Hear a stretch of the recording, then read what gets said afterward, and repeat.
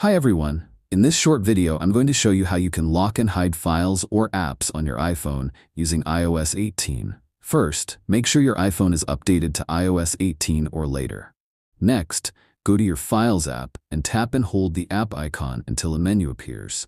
Then tap Enable Face ID or Touch ID to set up a passcode or biometric lock for the app. Once enabled, your Files app will now be locked and only accessible using Face ID, Touch ID, or the password you set. Now let's hide a specific file inside the Files app. First, locate the file, photo, or video you want to hide. Tap and hold it, then select Compress. This will create a zip file, which you can now rename to something less noticeable to keep it hidden. Even if someone opens your Files app, they won't recognize what's inside because it'll just look like an ordinary zip file. And that's it.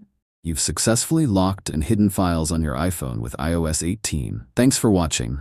Drop a comment below if you have any questions and let me know what topics you'd like me to cover next. Hit the like button and subscribe for more quick tutorials like this. Have a nice time.